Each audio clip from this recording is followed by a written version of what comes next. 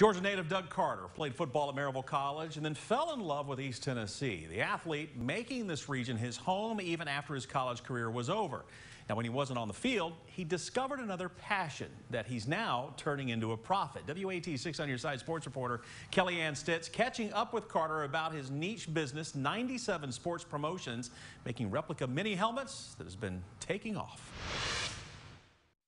Doug Carter went from sporting a Maryville College football helmet on Saturdays to making them, finding a passion for creating mini replica helmets after his mom made him one for Christmas. She's like, sell those to your teammates. And I was like, I'm a 137-pound punter, freshman. I don't think anybody'd want to buy anything from me.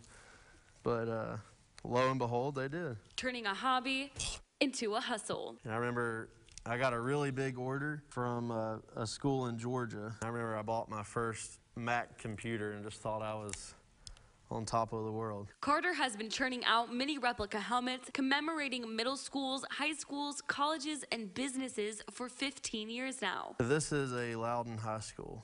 They had a great season last year. Creating custom football, softball, and baseball helmets. The whole thought process with this business is a school can come to me and get their helmet done, and if they don't get it from me, you know, where else could they get it?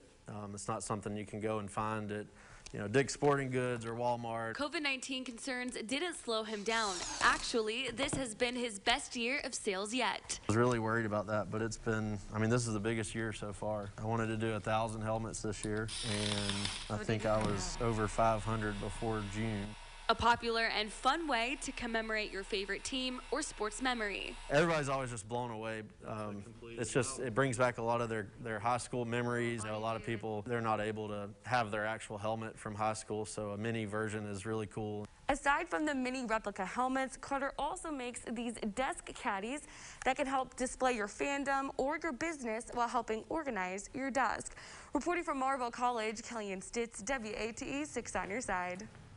I know what everybody's getting for Christmas now. All right, Carter recently did a fundraiser with Air Doug's helmets after the NCAA 14 video game had Coach Doug's lead the Vols to another title. The proceeds from the helmets, by the way, going toward UT Medical Center's COVID relief fund for employees who are negatively impacted by the virus. He is still, by the way, receiving orders and raising money. Laura? What a great idea. Cool. Yep.